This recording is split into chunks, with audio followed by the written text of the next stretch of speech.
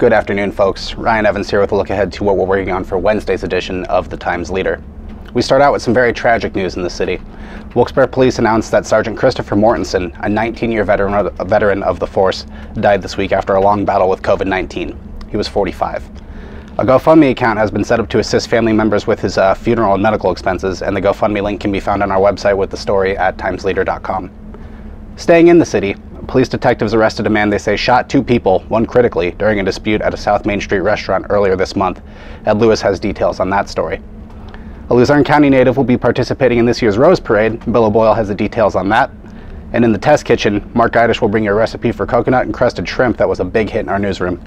As always, folks, we thank you for reading. If you're not already a subscriber, call 570-829-5000. Thanks for watching and enjoy the rest of your night.